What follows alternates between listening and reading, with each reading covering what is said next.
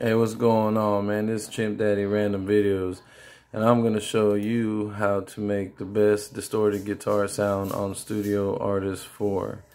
Check this out. All you got to do is go over to Instruments, grab the one that says Presence,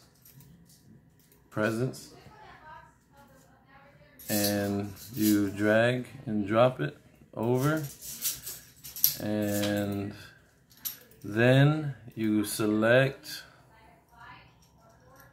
guitar, you go down to fine nylon guitar, and then you go to the effects rack, select Ampire, A-M-P-I-R-E, it's part of the Studio Artist.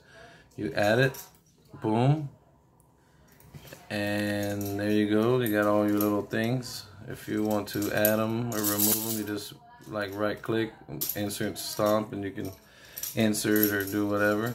But check out the sound. Check out the sound.